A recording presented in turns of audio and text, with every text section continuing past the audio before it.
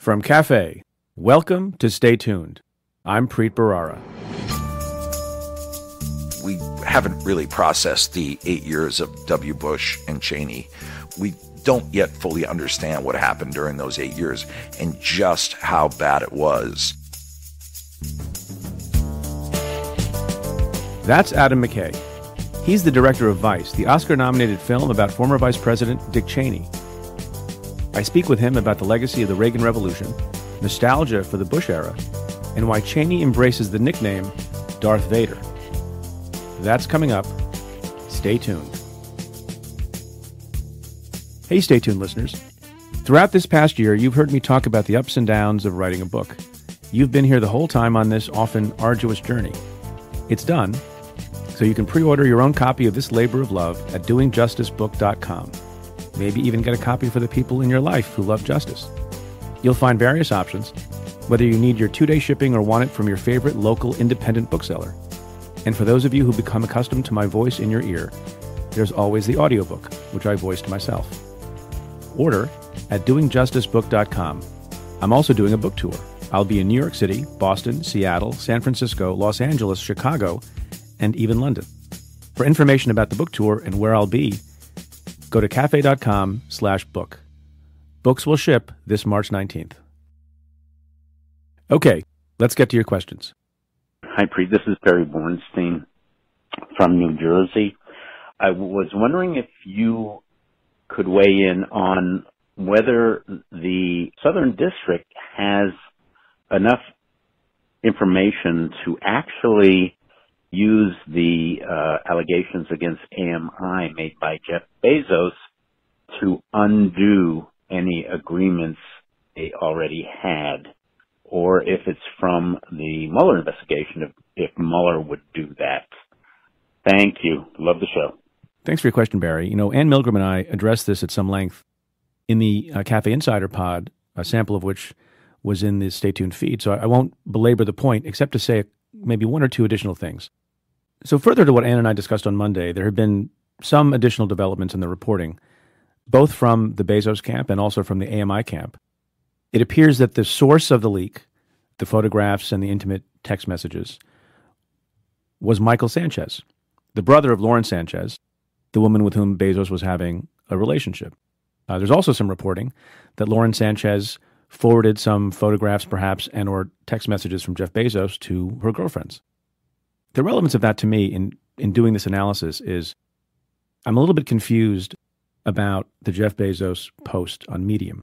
Because in that post, he makes reference to Saudi Arabia. He makes reference to the work, perhaps, of a government agency, which many people have interpreted to be the government of Saudi Arabia, not the United States government. And if it was true this entire time, that the source was not hacking by a foreign government, but was in fact simply Lauren Sanchez's brother, then query why he mentioned those things in the post. And while I do think it's a very serious question for the Southern District of New York to decide whether or not there's been a violation of the non-prosecution agreement, because the facts may make out a case of extortion, I still think, as I often say, it's worth keeping your powder dry a little bit and seeing what other facts come out. Just to play devil's advocate for a moment, from AMI's perspective, if AMI knew the entire time that Saudi Arabia was not involved, that there was no politics necessarily involved, and that they got the information from Michael Sanchez, and they understood Michael Sanchez's motivation, which may yet turn out to be political because he was friendly with Roger Stone, who was in turn very friendly with the President of the United States. But it is, I guess, conceivable that AMI had some understanding as to what the nature of the leak was and what the motivation behind it was, in which case they would have some argument, I suppose, that they just wanted the truth to come out, and that is that there was no politics behind the leak. Of course, from Jeff Bezos' perspective, given the history and given the animosity of the president towards him, he has a logical reason for believing that the publication of those photos and the threat to publish additional photos was political. It still remains kind of a crazy coincidence who Michael Sanchez was associated with, what his politics were, and the timing of all of this when AMI itself separately, which is why they have the non-prosecution agreement with the Southern District of New York, where AMI has deliberately over time, on more than one occasion, engaged in behavior that was clearly to help the President of the United States politically. So while every good lawyer and prosecutor who's trying to assess facts in the absence of knowing all the facts has to keep an open mind, which I always urge, it's worth just saying that there might be additional information that will come to light that might shade the issue a little bit. What's interesting to me, as I said when Ann and I were speaking about the subject, how far will the Southern District go to investigate the claim? And almost more importantly, how far will the Southern District go to investigate other claims of potential extortion? But, the Southern District is not in a position to be speaking publicly about what it's doing. We won't know, perhaps, how long it's taking them to assess the allegations by Jeff Bezos and whether or not there are other instances of this. It might take some weeks. It might take some months. So I guess, as I often say, stay tuned. This next question comes via Twitter from Theo Meal. Hi, Preet Bharara. What do you make of the Sissi's reported conclusion, that's the Senate Select Committee on Intelligence? What do you make of their reported conclusion that there was no conspiracy between the Trump campaign and the Russians? I'm not sure how seriously to take it. Thanks, love your show, #AskPreet. So that's a good question, and people have been talking about it this week, and let me make a few points about it. Number one, the Senate Intelligence Committee, which is chaired by Republican Senator Burr, did not say that there was no conspiracy. It said there was no direct evidence of collusion between the Trump campaign and the Russians.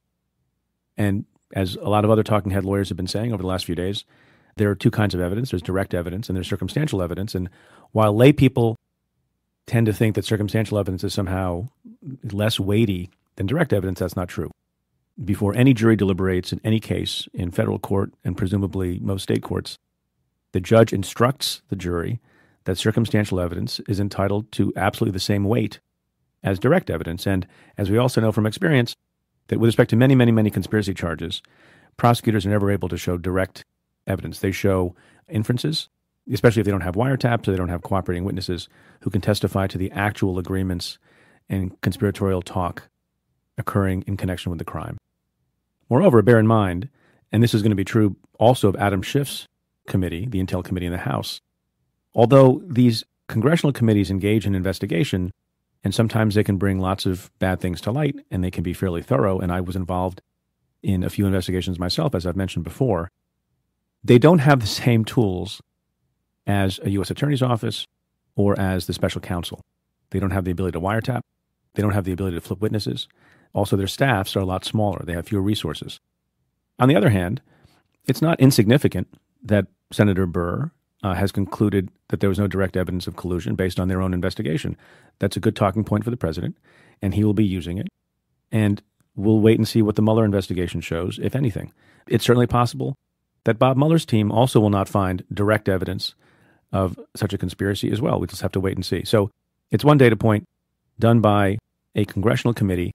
Also significantly, the conclusion that's being reported by Senator Burr would mean a lot more, I think, to me and everyone else, if it was the joint conclusion, the joint bipartisan conclusion of both the chair and the ranking member, Senator Mark Warner, who reportedly does not agree with the conclusion. So let's wait and see what formally is issued by the committee, and more importantly, wait and see what Bob Mueller has to say. This next question is about the El Chapo case, and it comes in a tweet from DJ Bird 70. At Preet Bharara, looking forward to your reviewing the many fascinating things uncovered in this trial, #AskPreet. And he refers to a New York Times article entitled, El Chapo Convicted in Trial That Revealed Drug Cartel's Brutality and Corruption. So I don't have time to review all the fascinating things. I think we learned a lot about how the Mexican drug trade works. I think we learned a lot about how brutal and terrible a person El Chapo was. I think we learned a lot about how much pain and agony he caused to people and how violent his enterprise was.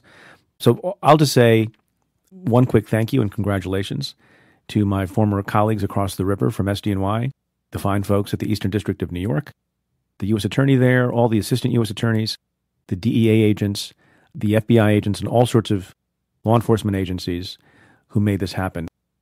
Quick footnote, once upon a time when I was the U.S. Attorney, we also had a case against El Chapo. Multiple U.S. Attorney's offices in the United States had cases against El Chapo. Different parts of his enterprise touched different districts in different ways. And we vied for the case, as did the Chicago U.S. Attorney's Office and some others. But it was not to be a case to be tried in the Southern District of New York. That said, great work. We can all rest easier now that justice was done. And by the way, I want to echo what the presiding judge said in the case, how he was so proud to be an American when he saw that verdict come down. It's not an easy thing to sit in a jury, generally. It's really not an easy thing to sit in a jury when you're dealing with a case of someone who is so violent, whose enterprise has caused the death of so many people. And even though this trial didn't take place in Mexico, it took place in the United States, I think the jurors in that case deserve an extra special thank you as well. So thank you to Judge Kogan, thank you to the prosecution team, and thank you especially to the jurors in that case. So I wish I had time to answer more of your questions, but I got to get back to the cafe offices to hit some golf balls via my newly installed $50,000 golf simulator.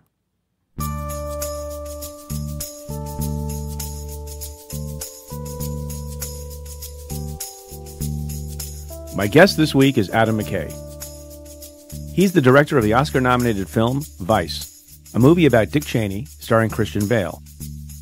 McKay studied long-form improv at Second City and was one of the founding members of Upright Citizens Brigade. He went on to direct Anchorman II, and The Big Short, the Academy Award-winning movie about the subprime mortgage crisis. We talk about Cheney's lasting influence, the subtle power of the VP, and what the nation has yet to confront about the Bush presidency. That's coming up. Stay tuned.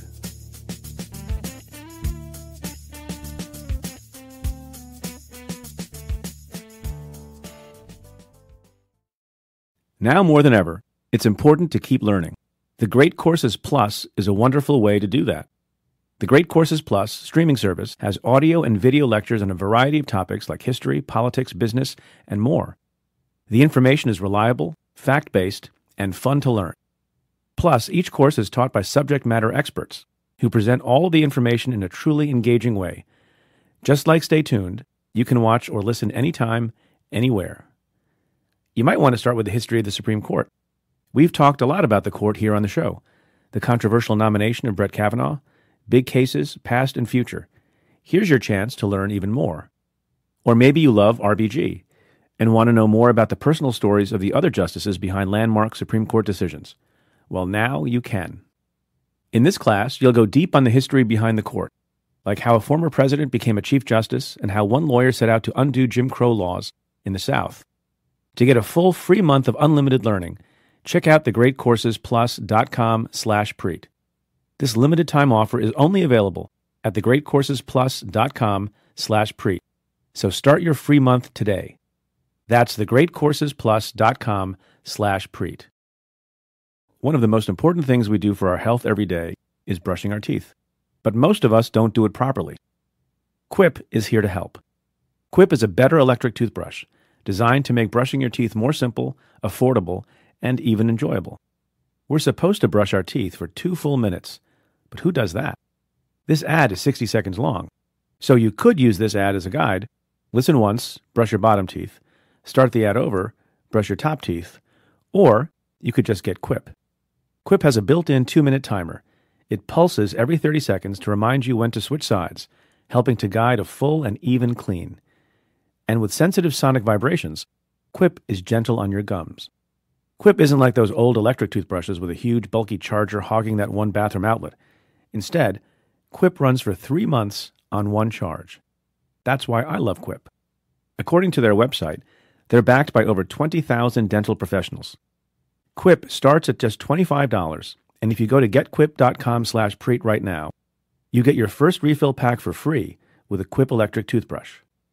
Mine just came in the mail. That's your first refill pack free at getquip.com/Preet. As many of you know, we recently launched Cafe Insider. It's a subscription service to help you make sense of what's happening.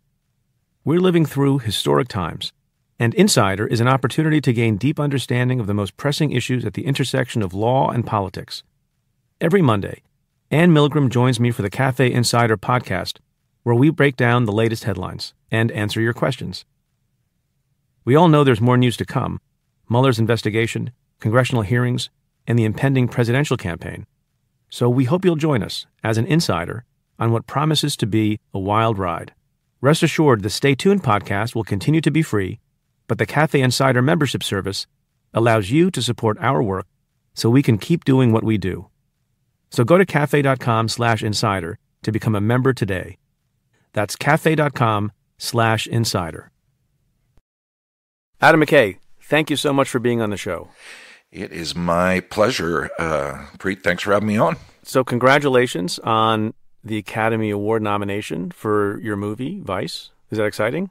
Oh, definitely. Yeah. I mean, this was a challenging and very divisive film, obviously. So to get that kind of recognition is nice. And most of all, helps to get people out to the theaters, which is what we want.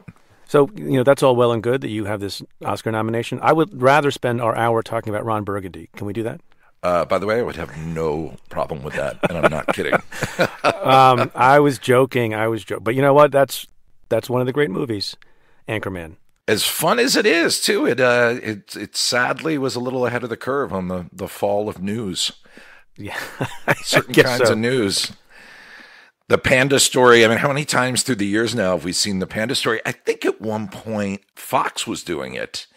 Instead of a big story, they were doing do pandas have more sex than other zoo animals, was the story that Fox was running during one of those days when it was proved the president was part of a criminal conspiracy. And that was the story they were going with. Are you going to leave us hanging? Do pandas have more sex? You have to watch the piece. It's beautifully done. Okay. So, let's get back to the movie in theaters right now, Vice. So the central character is Dick Cheney. I was fortunate enough to be invited to see a preview. I love the movie. People should go see it. I think it's great. We'll talk more about it in a second and how you made it. But I remember you're saying in the Q&A at the screening that you spent a lot of time reading about Dick Cheney. How much research did you do? How much time did you put into learning about the former vice president? It was kind of part of the whole process of writing the script. I mean, there were a good 3 or 4 months that were just me reading all the great books, Jane Mayer's book, The Dark Side, and Barton Gellman, Angler, and Korn, and Isikoff, Hubris. I mean, on and on. Ron Suskind wrote 3 books about the Bush years. And then you get into the autobiographies by all the players. There's another 6 or 7. And then you go back and read all the pieces about the imperial presidency of Nixon. You read about the Ford era. And then there's like another 50, 60 great articles out there. So it was a lot. And then to top it all off, we hired our own journalist who went around the country and interviewed a bunch of people off the record. As you know, that's when people will really talk to you. So we got a lot of good information out of that. Why did you feel it necessary to have to do so much research? There's a lot of different reasons we made the movie, but one thing, too, that's just frustrating about our world nowadays is that everything's seen through that red or blue lens, partisan lens, and we wanted to make sure what we showed in the movie was accurate to what the man did, to what he and his wife did, to what the country did, to what the Republican Party did. And, I think a lot of the stuff for people like yourself, for people, who follow politics day in, day out, probably know a decent amount of the stuff, but just wanted to make sure everything was spot on because at the end of the day, I wanted it to be an accurate record. I wanted it to be as accurate a character depiction as we can possibly do. And also wanted to understand where he was coming from more. So accuracy was very important.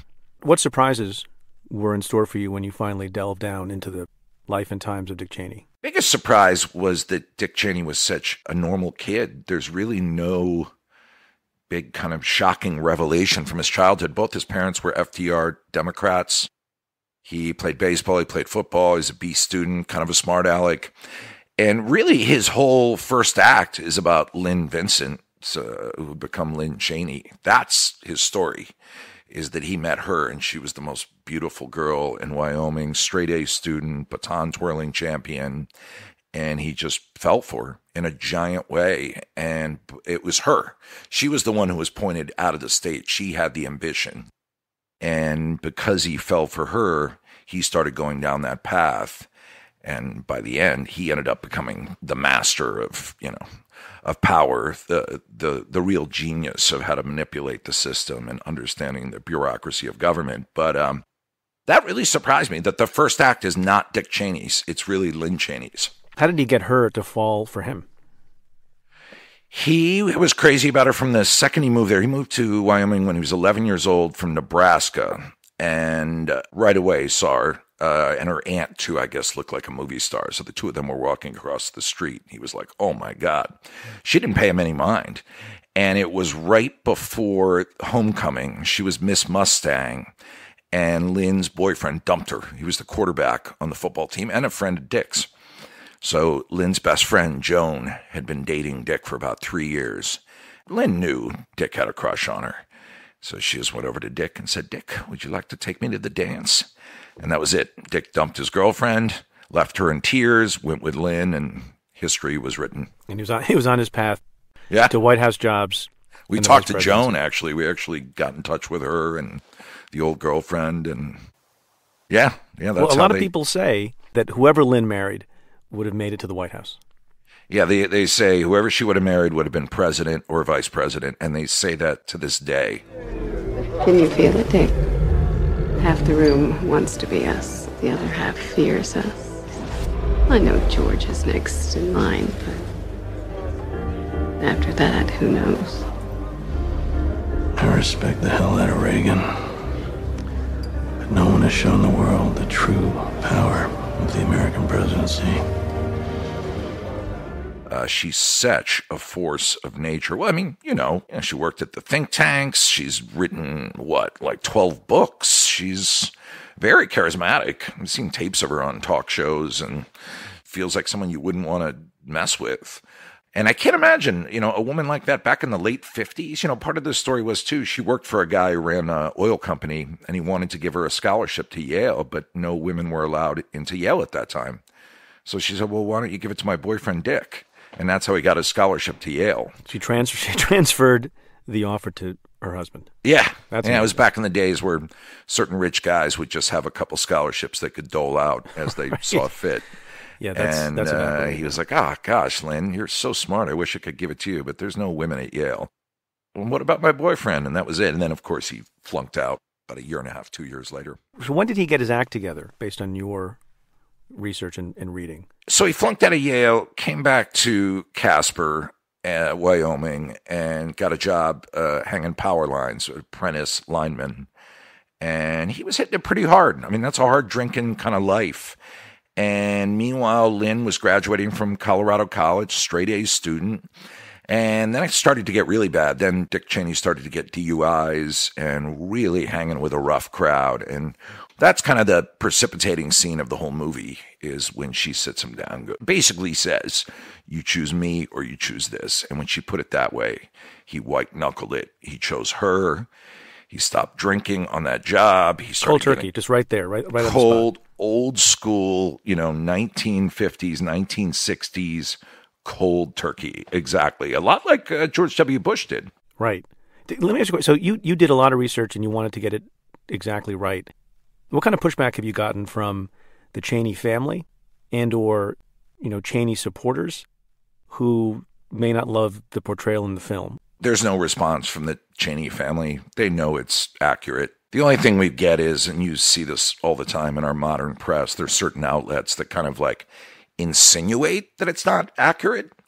I read the piece and I'm like, well, you didn't say what wasn't accurate. Or there have been a few that say it's not accurate, and then they show their research and their research is incorrect. So there's this kind of assumption because it's a Hollywood movie that it's not accurate. But I'm still waiting for someone to point out something in the movie that's not accurate. I've yet to see it. Well, I guess my reaction is, having seen it and enjoyed it, that some people might not like the portrayal because they think he's painted a little bit as a villain, which I didn't fully see. He had certain things that he did. He moved us towards a particular war, and he had certain attributes. Do you think of him as a villain in the political history of the country? We weren't trying to portray it one way or the other. I mean, I've actually heard some people on the left complain that the movie is too kind to him. Wilkerson, Colin Powell's old right-hand guy, was complaining it wasn't harsh enough. To me, Cheney's story mirrors America's story. It's a guy who found ambition, wanted to make his wife proud, wanted to make his family proud. And then that ambition and that desire to make good turned into something darker. And that is kind of what happened to America. So I don't believe anyone's just born evil. I don't think it's the way it works. So I really was looking at what happened to this guy. How did he end up in the place that he ended up by the end, which without question is as a leader who did a lot of destruction. So that was the way I looked at it. And in that lens, it played more like a tragedy to me, a tragedy for the world, for the country, for him, for his family. And it was more about a sense that we had lost something kind of essential by that time. Do you think that Dick Cheney is evil? I just don't know what the word evil means. I mean, can people become twisted? Can people's minds become bent through circumstance, through addiction, through pain, through trauma? Yes. And would you call that position they would reach? Would some call it evil? Sure.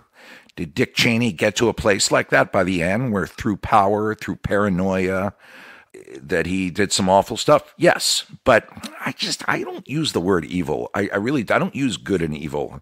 I don't think they're very helpful. Well, the reason I ask is, so the amazing performance by Christian Bale, who, when I first saw the news report that this movie was coming out and Christian Bale would be playing Dick Cheney, at first I thought, that's nuts. And then I thought, well, of course, because Christian Bale can play anyone. But yeah. I believe at the Golden Globes, where he won Best Actor, I don't know how much this was tongue-in-cheek and how much of it was serious, he thanked in his speech Satan, which was a reference to Dick Cheney.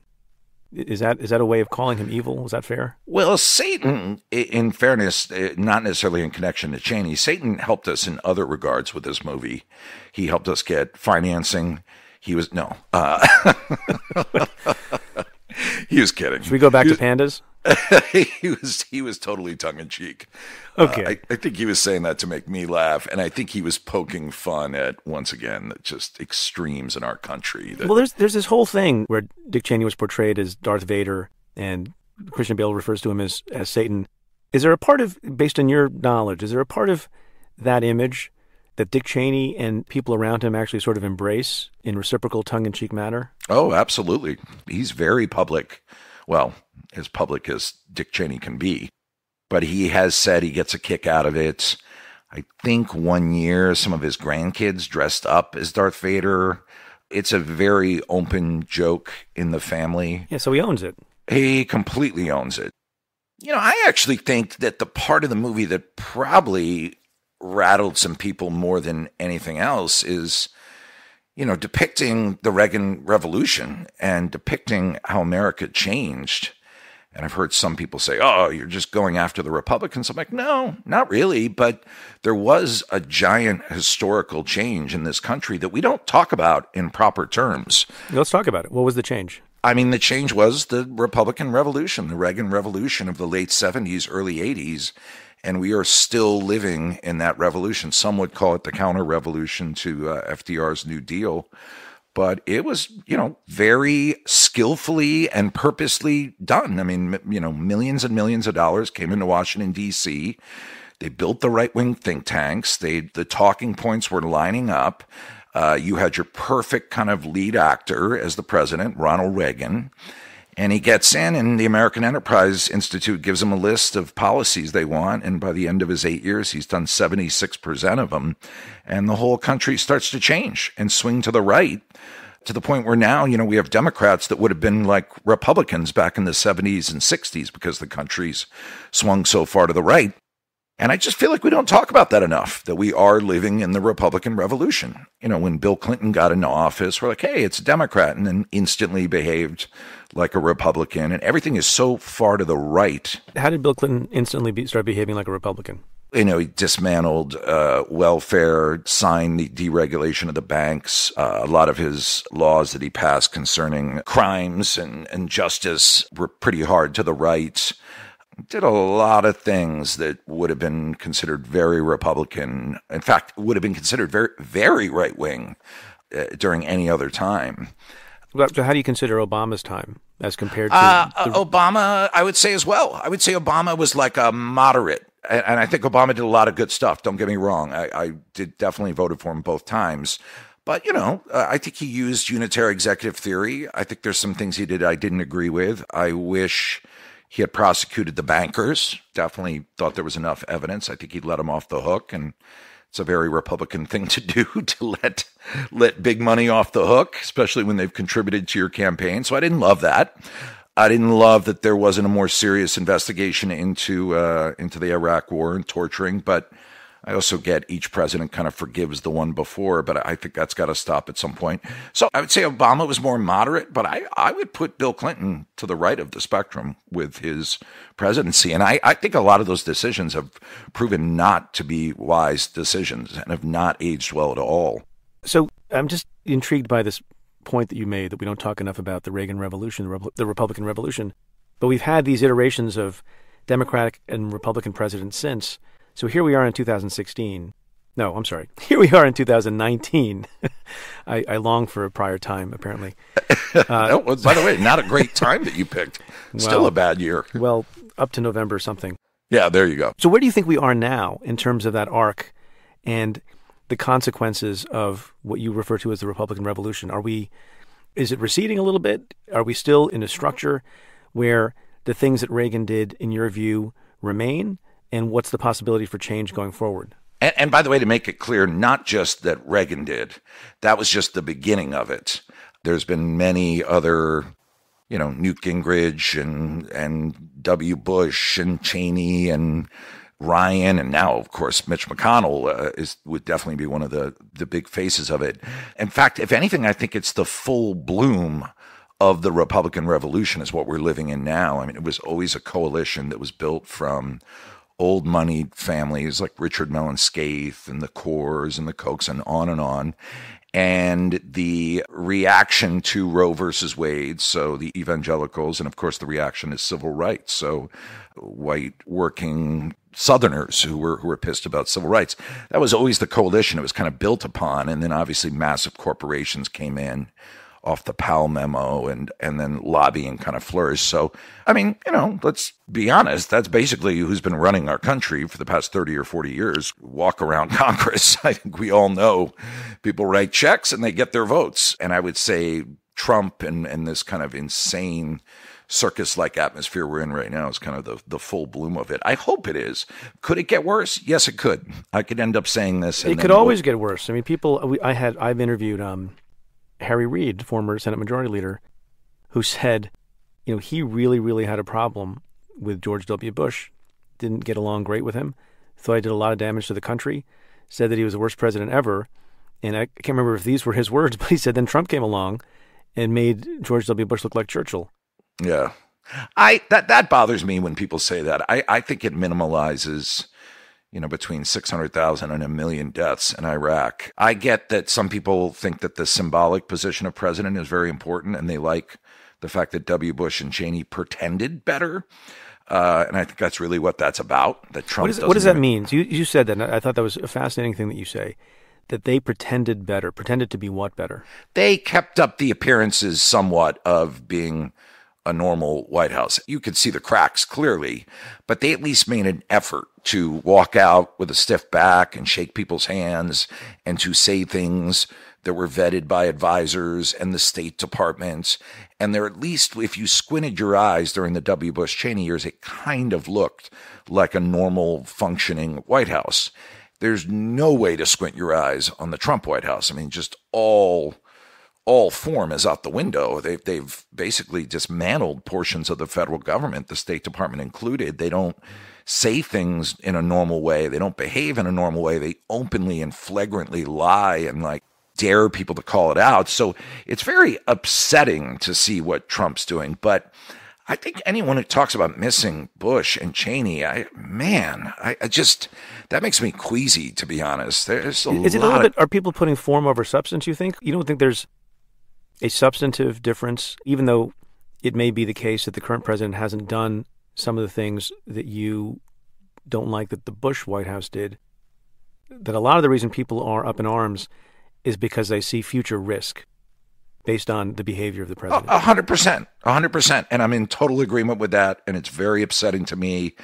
And when I see kids put in cages, that's pretty evil stuff. And when you see the future risk of shutting down our borders, of hostility towards journalists. This is scary stuff. These are motions, and this is rhetoric that points towards a pretty dark version of fascism. The only thing I don't like is to go back and say, kind of makes you miss Bush. Like, we can all say Trump is scary and dangerous, but we don't need to go back and then somehow say Bush is Cheney or better. Like, it's just a weird instinct and kind of dark and I think dismissive. And I think in a way it kind of shows how we haven't really processed the 8 years of W. Bush and Cheney. We don't yet fully understand what happened during those 8 years and just how bad it was. People like to make things into comparisons. There's no real comparison. It's one continuous story, that we're in the middle of. Once again, I would call the Reagan Revolution or the Republican Revolution. Can we talk for another minute or two about Dick Cheney's personality and how that affected his leadership style? Because it's actually fascinating to me, and I wonder what you think about this. Dick Cheney is someone, and he's portrayed in the movie this way, I think largely as well. He, uniquely among politicians, did not care whether people liked him or not, or maybe that's a myth. He didn't care about popularity. We've talked already about how he embraced and owns this persona of being Darth Vader, Satan, etc. And I guess my question is that in some way to be applauded? Is that refreshing in some way? Because, most politicians can be accused of pandering and looking to increase their popularity and not doing unpopular things that they think are right. Now, it may be that you think that what Dick Cheney thought was right was misguided. Is there some value in having more people who at least are like Cheney in the sense that they care less about what people think about them and about looking good and about popularity than about getting their agenda accomplished? It's a really interesting question because there are flip sides to everything, right? I was talking with a friend of mine about the unitary executive theory and, this strong interpretation of it that gives the president tremendous powers. I was talking about how dangerous it was, talking about how Cheney really pushed for it, how you're seeing, even to some degree, Obama used it a little bit, and you're seeing it with Trump too, in a bigger, much more potentially frightening way. At the same time, global warming is clearly becoming a bigger and bigger threat. It could be the end of us, literally. In fact, statistically, according to the data, it's going to be the end of us. So my friend says, well, what about unitary executive to help with global warming? And I go, that's interesting. I hadn't thought of that. So all of a sudden, there's a version of unitary executive that could save mankind. And it's the same, I think, with what you're talking about. You're talking about like a Dick Cheney who's not caught up in public opinion polls, who's not caught up in cheap applause breaks and hollow sort of inspirational speak as opposed to real choices and real policy. And the way he used it was to, some degree dismantle our democracy and to build his own power and influence. I mean, I think what we're hoping for is someone who can have that same approach to that, but use it in a constructive way. Someone with the courage. It's about the agenda, right? So would you embrace politicians who have an agenda that's more in line with yours, who, like Dick Cheney, don't really give a damn about looking good on television and, having adoring crowds chanting their name? Well, here's the irony of it. The second you start doing that, people love you. And the perfect example of that is Bernie Sanders. I mean, the guy's hair is going left. It's going right. He speaks in that odd cadence. Okay, the Bernie people, right? That's Adam McKay. He lives in Hollywood somewhere. Don't tweet at me. I mean, the guy was competitive. He's a Democratic socialist from Vermont, but he doesn't chase polls. I mean, ask anyone who works with him. I don't even think he likes to do polling. I mean, that works for better or for worse. What's the famous FDR line when he says, the robber barons are all coming after him, and he says, they hate me, and he says, well, I welcome their hatred. And it's this huge applause line like, oh man, this guy's going right at it. And I think you're seeing that a little bit with AOC right now. I mean, she's just taken the attacks and she's dancing her way through them, and she knows where they're coming from. She's a bit more, even her conservative adversaries, I think, would admit that she's a little bit more charming than Dick Cheney. And I've not seen a Dick Cheney dance video, although I would pay a lot of money to see that. That's probably one of the scenes you cut from the film. I actually found it, and I destroyed it for the betterment of humanity. So, no one will ever see that. Maybe that's a way he can rehabilitate himself if he turns out to be a great dancer. George W. Bush, the best thing that happened to George W. Bush, in part, and I can tell what your view is going to be, that, that there was a passage of time, Trump got elected, and Bush learned how to paint. And then he danced on Ellen, remember? Right. How could I forget? Here's the other thing about Dick Cheney that is just deeply interesting to me. I worked in the Senate for a while. I met a lot of politicians. There was the very rare politician who didn't have a higher ambition. And it's the rare vice president who doesn't seek to replace the president. And I've always wondered if this was just, a myth, or if it's true, and I tend to think it's true, that Dick Cheney really did not have that longing to ascend to president. And that was the thing that allowed George W. Bush to feel comfortable giving his vice president as much power as he did, because he was never ultimately a threat to him in the same way that other presidents might view vice presidents. I think that's accurate. The thing we found about Dick Cheney was he's in some ways a fantastic codependent. And we say early in the movie that he'll be a servant to power, and he's a great servant to his wife, Lynn, and he's a great servant to his mentor, Don Rumsfeld, and on to Ford and to W. Bush. And in the sense that the way that Dick Cheney gains power is by helping the person he serves bring their power to high fruition, or his interpretation of their power. So I think you're correct. I think Dick Cheney knew he couldn't be president. He knew he wasn't a good enough campaigner. That's not his strength. He's a backroom guy. I also wonder just too if he didn't find the business of campaigning kind of unpleasant. I think by the end of his time in Wyoming, he was essentially... But he had to do it. Vice president may be, a job that's equivalent to a bucket of spit, as someone once said, but you still have to go out and do the rallies and do the campaigning. It's not like you get a buy on that. Yeah, and they got him out there. I mean, he knew his character. His character was the low-key professional, the grown-up who was going to take care of the military. I mean, that's what he was cast as. But then there's this other quality that, as we're discussing it, that's not so common among people generally, even among successful people: tremendous self-awareness. We've all seen people who are members of Congress or business people or senators who really have no business, I hate to say it, no business thinking that they can become president, although, the myth is anyone can run for president because they lack, either a moral compass or campaigning skills, but they all think that they can do a thing when many of them cannot. I'm not trying to come up with a whole laundry list of things necessarily that we could applaud in Dick Cheney, but I do think it's a rare quality to have self-awareness and to have an understanding of what your limitations are, when certainly people are dangling in front of you all these possibilities. It wasn't like, everyone around Dick Cheney, I don't think, it wasn't like everyone around Dick Cheney was saying, man, you can never be president. You're not good enough to be president. You're good enough to be vice president. You're good enough to be a cabinet secretary. You're good enough to be the most powerful vice president in history, but you're not good enough to be president. Lots of people, I'm sure, were telling him, you could be president and you should be president. And he resisted that because of his own understanding of himself, correct? Yeah. I mean, the one thing I say about Cheney, and it always takes people aback, is he's brilliant. He has an eye for detail and an understanding of the intricate levers and gears and wheels of government. And he has a patience that you rarely see in anyone. I mean, if you go back through history as far as power in the shadows, who do you think, like Talleyrand with Napoleon? I mean, it's a pretty short list of people who could do this. And how many people would have looked at the vice presidency and seen that opportunity, known that, wait a minute, the founding fathers kind of underwrote the vice president. It's not really clearly defined. And it's defined by the discretion of the president. And Cheney sniffed that out and really felt it. I just think there's so many other people that never would have thought in those terms. I want you to be my VP. You're the solution to my problem. I'm CEO of a large company. I have been Secretary of Defense. I have been Chief of Staff. The Vice Presidency is mostly a symbolic job. Right. I can see how that wouldn't be enticing to you. However,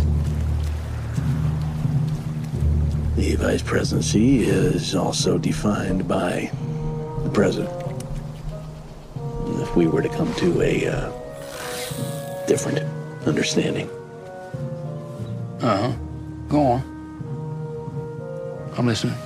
I think, the thing when he was going to run for president, you know how it works. You run for president once.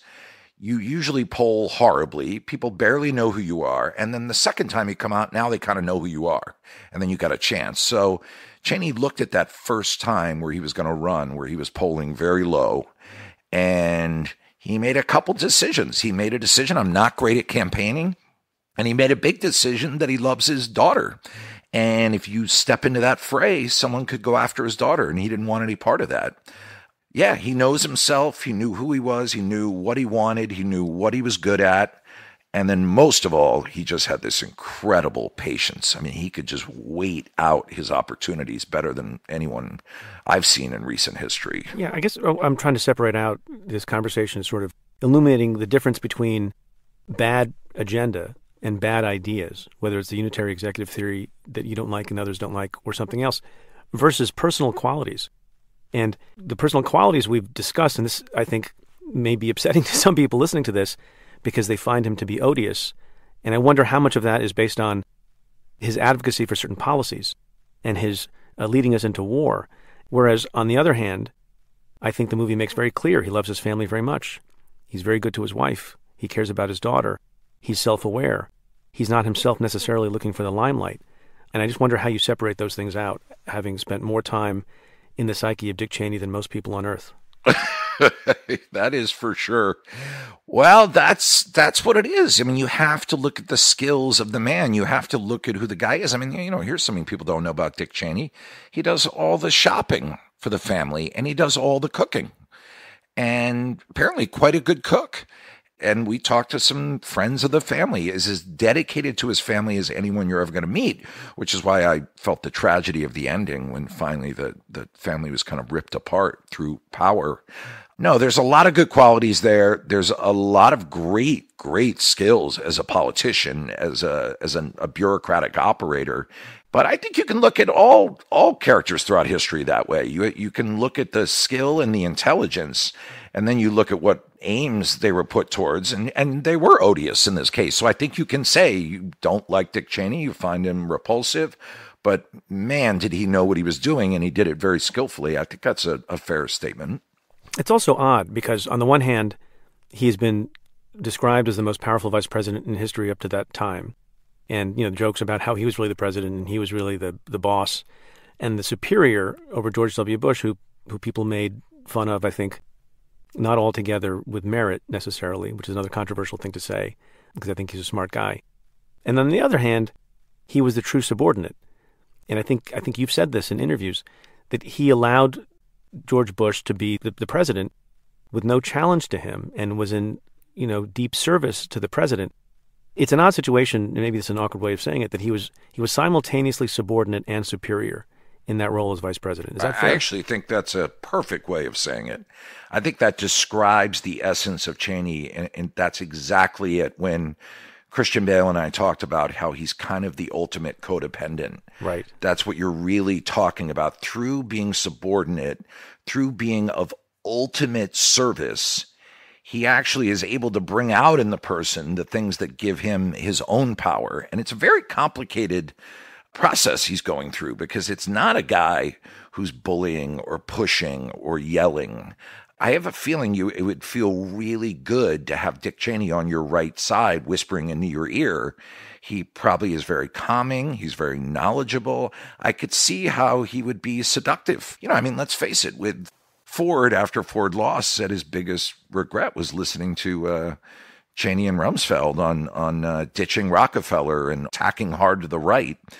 But Ford wanted to get reelected, and he had that calming professional next to him, and he listened to him. That contradiction we found really fascinating. And you even see it in his physicality. And so much of the movie, too, the answers about Dick Cheney's character are in Bale's physicality. If you actually look at physically how he's playing him, there's a lot of answers there. And that sort of slumped, almost kind of like always carrying those papers in his hand, like he's trudging off to his next meeting to be told what to do, is kind of the way he carries himself. But of course, we know that's not the case. It's like a Columbo move, where you're... Yeah, a Columbo move, exactly, in the sense that Columbo was hiding shrewdness and coming across as sort of clunky, whereas Cheney, coming across the way he did, was cultivating a perception of power, right? People thought that guy had a lot of power, and maybe he did. Largely he did, but he spent a lot of time cultivating, not hurt by the fact that he, shot his friend in the face, and then his friend apologized to him. Crazy. Douglas Feith described talking to Cheney. He said, you start talking to Cheney, and your voice is in one octave. And as you're talking to him, it's going up because you're getting more and more nervous. He's giving you less and less. And then by the end of the conversation, you're up here, okay, all right, Mr. Vice President. And Feith called him one of the most intimidating men he's ever been around. And you remember H.W. Bush, too. There were some people debating, exactly how much power did Cheney have in the Bush White House and exactly how clueless was W. Bush. And, we could probably debate that forever. And there's a bunch of books written about it. But H.W., later said, I regret recommending Cheney as vice president. I didn't know he was going to run a shadow empire out of the White House on my son. But his power, Dick Cheney's power, did wane in the second term of George W. Bush. It was the Syria issue, right? Where they're going to bomb Syria. And by then, Bush had kind of gotten wise. He'd already let Rumsfeld go. And there was talk that Syria was building, I think they were building a nuclear reactor. Cheney, surprise, surprise, said, we got to go in and bomb them. And for the first time, Bush had finally figured it out. He said, how many people here agree with the vice president? No one raised their hand. Yeah. And that was it. I think it's when Gates had become Secretary of Defense, right? And it was game over at that point. Do you think that Bush ultimately found Cheney to be sort of disloyal? Yeah. I think the not pardoning Scooter Libby says a lot, a ton. And, I've heard from interviewing some people off the record that he was pretty pissed, and he really got W. Bush in some ways really pushed around by Cheney. And what Cheney was so great at doing was, when I say pushed around, I mean by how much information he shares, when he shares information, what he kept away from W. Bush. It was kind of incredible how much he kept W. Bush out of the loop. And I think when W. Bush started to realize a lot of that, he was pretty astounded. Yeah, nobody likes that. What can you describe the genre that your movie is in? Is it a comedy? I call it a tragedy, because tragedies tend to be pretty darn funny for the front half, because everyone thinks King everything's Lear, going to... King Lear was a hoot. Yeah. I mean, King Lear is pretty funny. No, the first quarter of King Lear, where he's so convinced this line of succession is going to work and so full of himself, and of course ends in madness. But I call it a tragedy. But there are comic elements in it, right? And you have a background in that. And I wonder, how important was that to achieve the effect that you wanted to achieve? It was very conscious choice from myself and my editor. We were trying to reflect this upside down orange plastic world that we live in right now, which seems to be without genre, because there are days I laugh very hard, and there are days where I tear up, and there are days where I'm terrified, and I've just never seen the world flip and flop so much like it is now, between terror and comedy and absurdity. And there are headlines I have to read 3 times because I can't believe them. So we wanted that to be in our movie. We wanted audiences not to know exactly what part of the seat to sit on. Should it be the front part of the seat, the back, the side? And we wanted them to feel off balance, much like the world is now and the world was during that time. So we tried to make a genreless movie, but ultimately I would describe it as a tragic comedy, I guess, if I had to. Well, there's good laughs in it. Yeah. And good thinking in it. Can I tell you the thing that I'm most impressed by in your background? Can you guess what it is? I'm curious. What? The Upright Citizens Brigade. Improvisation, I think, is the most incredible thing if people can do. I remember being in college and watching one of the college improv groups and sitting in the audience and thinking, I don't know how they do that. They couldn't have planned it in advance, because premises are thrown at them and it's an exercise, and they weave together a story and hilarious, funny jokes that are made even more funny because the audience knows that it's the brain thinking in that moment. So the fact that you were able to do improv and be part of the creation of a great improv group, a famous one, a legendary one, does that mean are you smarter than other people? Well, there's a lot of people who do improv very well, and I was extremely lucky that I got to go to Chicago when the creator of long-form improv, Del Close, was actually teaching, so I got to have him as my teacher for 5-6 years, which I still can't believe I got that experience before he sadly passed away. It's an incredible form. It teaches you a lot of things. For me, it really taught me how to write. You know, the fundamentals of improvisation are really writing fundamentals, but the fact that you're doing it on your feet and it's so active helps me with directing as well. But I find that odd. Can I just ask about that? So you create a screenplay and you write all the words down. I'm guessing you're sitting at a desk and not sort of, acting it out with, and maybe you did it this way. I don't know. Did you get a bunch of people in a room and you sort of write the script from an improv? Probably not. You're very careful. There are people that do that. Yeah. Mike Leigh, the great director from the UK, does that. He gets his actors together and he has them improvise and he starts writing it down. So really, in a way, the actors are writing the script with him. But you're equally comfortable both sort of erupting in the moment with comedy and dialogue and story and also sitting quietly with the candle burning at your desk? I love writing at my desk. Yeah, it's really one of the more enjoyable parts of making a movie. And when I say improv teaches writing, really what Del Close did with improv and all the people who learned from him is you're just breaking apart the components of how you make a scene. How do you create a play? How do you create a piece of theater? And the way you're doing it is kind of in reverse in a way. And so you just get to all those sort of creative forks in the road. And that's what Del would do. He would take you to the creative fork in the road and he'd stop everything and he'd go, okay, here we are at this creative fork in the road where someone has said something to you and you have to respond to it. But also it teaches you more than writing. Does it teach you confidence? Do you have to be incredibly confident to attempt improv, or is it the reverse? I think there's some confidence to it. I remember, the famous actor's nightmare that people have, actors have. And what it is you show up for the opening night of your play and you realize you don't know any of the lines. So I had that dream one time and it was opening night and I'm doing a one-man show and I haven't prepared anything. And in the dream, I went, oh, it's no big deal. I'll just improvise it. How'd that work out for you? And then the dream just became a normal show. Give me a word. I did a one-man improvised show. It wasn't the greatest show, but no one knew. When you woke up, did you write it all down? I didn't remember too much of the specifics, but I do remember the total absence of terror that would have normally been there and just going, no big deal. I'll just improvise it. I think I read somewhere that you will be directing the movie about Elizabeth Holmes and the Theranos scandal. Is that right? We are developing that right now. Yeah, the great screenwriter Vanessa Taylor is working on the outline now. So I interviewed John Carreyrou for the podcast as well, his book Bad Blood, which was terrific. Oh, so good. He's a great journalist too. Will that movie be a tragedy as well with comic elements?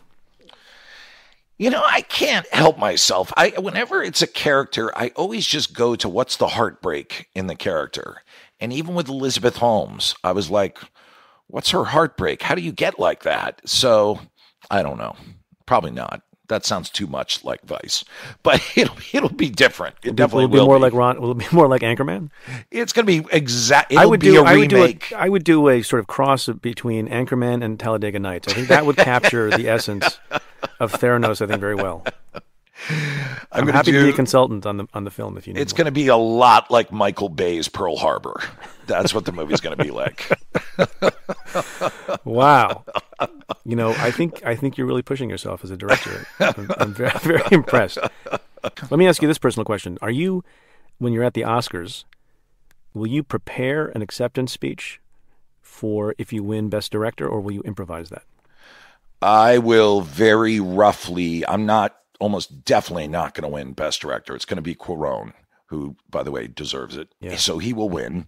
But screenplay, I have an outside chance at. So I will, in my head, just get my thank yous in line.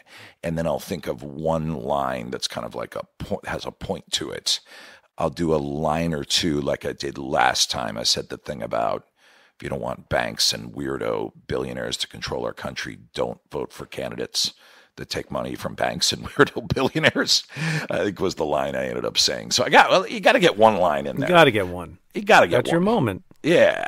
So you don't have to thank me this, but if you make a Red Dawn and it becomes big, then you got to thank me. I might just go up there and yell Wolverines. And then just stand there and stare down the audience for like 20 seconds, and when they don't respond, it just goes, none of you get it. Only Preet and I get it. I'm now very embarrassed for both of us. Let me ask you. I know you got to go, and you got awards and crazy Hollywood stuff that you do out there. Oh my God! Just one quick final question. Yeah. In what way, if at all, does the movie you just made, Vice, relate to or reflect the current times? It hopefully shows how where we're at now didn't just happen overnight. It wasn't some freakish occurrence out of left field. I mean, I think a lot of people inherently know that. And, we really wanted to show through, in my opinion, the face that could best, represent the Republican Party, Dick Cheney, a guy who's always been there in this Zelig-like way, a guy who's had his power, a guy who's very mysterious. But yeah, you see the rise of this party, and it flows right into where we're at now. And it's funny, when we were making the movie, we were highlighting the unitary executive theory, and now clearly that's becoming a big point of discussion. So there are just little details in the movie, whether it's, Scalia and the Supreme Court and voting down the recounts and the death tax and the way they played with language and the think tanks and that all just is now. I mean, we were shooting the scene with Frank Luntz talking about the death tax versus the estate tax on that very day, and a crew member came up and said, look what they just put in the Republican tax bill. They're going to limit the estate tax and eventually get rid of it. I mean, it kept happening during the making of the movie. The truth is, the story of Cheney is the story of now, and we're just living in the era of the Republican Revolution. And I keep saying it, if you're a Republican, you should be happy about that. Like, some of them get mad when I say that, but it's like, it's true. Like, you guys why do they get mad? Because I think they like to be the underdog. They like to be that. Well, that's the American way. Yeah, it's the liberal conspiracy. It's the liberal media. The liberals are in charge. They're the ones who are ruining everything. So when I say, like, no, you won. Like, the Republican Revolution worked. Everyone wants to be the underdog. So sometimes they get annoyed. But I have heard a couple of Republicans go, yeah, you're right. Like, and I'm like, yeah, you should. Why are you upset? You got everything you wanted, You're never going to hear them say that. But I mean, taxes are lower than they've ever been. Loopholes are greater than they've ever been. There's always the threat that it will be taken away. Whatever side is on top, you can't allow your constituents to feel that they're on top necessarily, so that they become complacent. There's always the threat of the thing that you have established is going to be taken away. You're right. When was the last time Democrats were on top? Can you remember? I think Obama had the presidency in both houses at one point. But I think he only had 60 days, wasn't it, of filibuster-proof Senate? Because the second he lost that, they were no longer on top. Yeah, well, then there's also the courts, and the courts are a separate matter. Yeah. But you know what the liberals have? You know which branch of government the liberals have? They have Hollywood.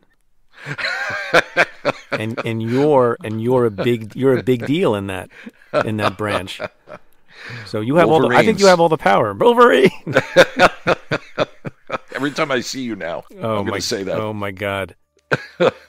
Adam McKay, good luck. We'll be watching. Looking forward to the next film also. Thanks again for your time. Preet, thanks for having me on, man. It was a real pleasure.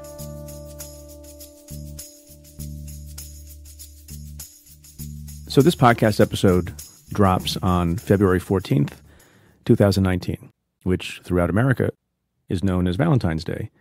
It's a time to celebrate lots of things, eat chocolate, I suppose, go out to dinner, give flowers to the people you love. But it's also, as you know, a very, very sad anniversary of a terrible day in America, because February 14th is also the one-year anniversary of the terrible and tragic shooting in Parkland, Florida, at the Marjorie Stoneman Douglas High School, where a gunman, armed with an AR-15, shot and killed 17 people, 14 young people, 3 adults. And in many ways, America has not quite been the same. So on this day, we think about the people lost, we think about their families, and we think about the terrible continuing tragedy of these shootings, which have not really abated since last year. So we can be sad about it, we can be hurt by it, but we can also think about some of the good things that have come as a result of it. Shootings are not over. Reasonable gun laws have not been passed everywhere. But I think there is reason, with a year's hindsight, to be optimistic in some ways. There's been a rise in participation among people who care about these issues, especially among young people. There has been a rise, as Shannon Watts has told us on the show in the last year, in reasonable gun laws being considered in state houses across the country. The House of Representatives Judiciary Committee had its first hearing on gun violence in many years just last week. And there has been an increase in participation in politics by people who I think will be reasonable about gun safety. One example is a person by the name of Marcel McClinton, who was 17 years old, who survived a shooting in 2016 and is now running for Houston City Council. More prominently, former astronaut Mark Kelly, who was the husband of shooting victim, former Representative Gabby Giffords, is running for the Senate in Arizona. And there are other examples as well. In my own house, I have 3 young children, 1 in middle school, 2 in high school, who have had to deal with the fear of worrying about what might happen at their school, dealing with drills, and I have seen them become more active and more engaged and going to marches and figuring out how they want to be involved and participatory in democracy. My daughter, who's just 17 still, really regrets that she wasn't able to vote in the midterm elections. And my son, who's 15, feels the same. And I can't remember a time when young people in this country, and not just the people who have become known from Parkland, but also my own kids and their friends, and in communities all over the country, there are young people who care, who are voting, who want to vote, who want to run, who want to make a change and a difference in the world. And I think they will. Well, that's it for this episode of Stay Tuned. Thanks again to my guest, Adam McKay. If you like the show, rate and review it on Apple Podcasts. Every positive review helps new listeners find the show. Send me your questions about news and politics. Tweet them to me at Preet Bharara with the hashtag AskPreet. Or give me a call at 669-247-7338. That's 669-24-PREET. Or you can send an email to staytuned@cafe.com. Stay Tuned is presented by Cafe. It's produced by Kat Aaron and the team at Pineapple Street Media, Henry Malofsky, Joel Lovell, Jenna Weiss-Berman, and Max Linsky. The executive producer at Cafe is Tamara Sepper, and the Cafe team is Julia Doyle, Calvin Lord, Vinay Basti, and Jeff Eisenman. Stay Tuned is produced in association with Stitcher. I'm Preet Bharara. Stay tuned.